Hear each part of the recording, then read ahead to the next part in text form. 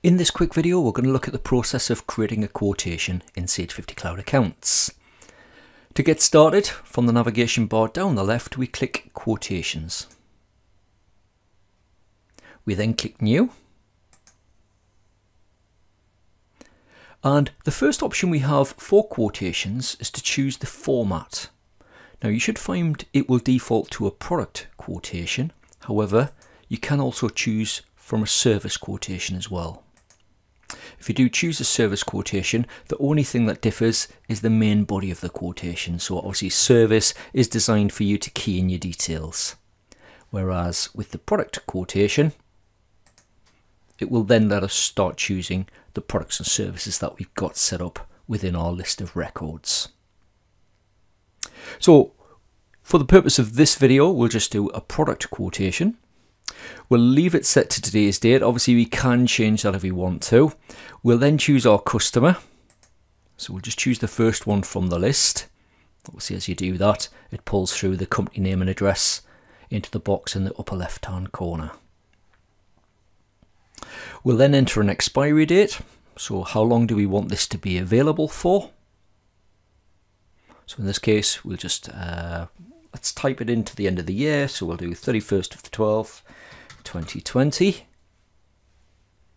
And then we're going to come down to the main body of the quotation. So we can either start typing in the product codes or literally select them from the list. So I'm just going to do the one item purely for speed in this example. So we'll just choose that item, that annual service charges that I've got set up. And as usual, just a bit like similar to invoicing, it's going to pull through your unit price, so you can amend quantities. You can amend the price at this point if you want to.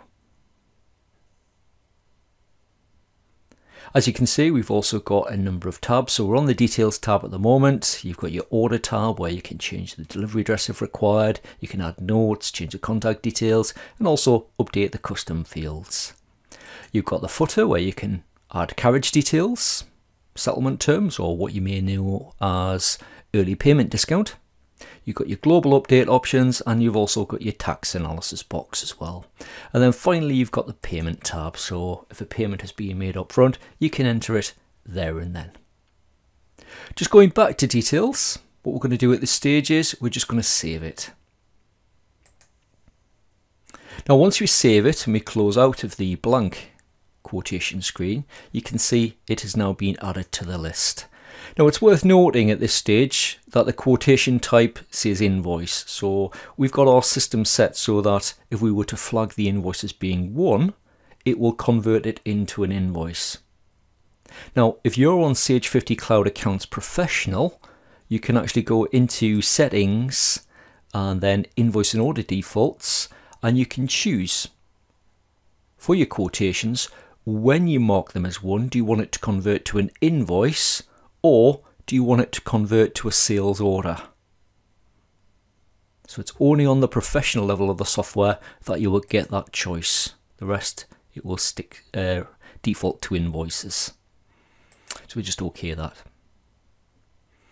Now within here we've got the standard options as you'd expect. You can print your quotation. You can always email it as well as you'd expect. And all we need to do now is, if we want to flag it as one and essentially generate an invoice from it, is to make sure we've got it selected, and then on the toolbar we've got this option, mark as one. If we mark it as one, we'll get a confirmation message. Are you sure you wish to convert the selected quote? We're going to click yes, and that's it done. Now if we pop into invoices and credits at this stage, and we'll see we've got the quotation that was converted into an invoice, so it was flagged as one. It's automatically generated the invoice for us at that point. It's added it to the invoice list, and at this point, if required, we can obviously print the invoice, we can email it, and of course we can update it to the ledgers. But that's how easy it is to deal with quotations in Sage 50 Cloud Accounts.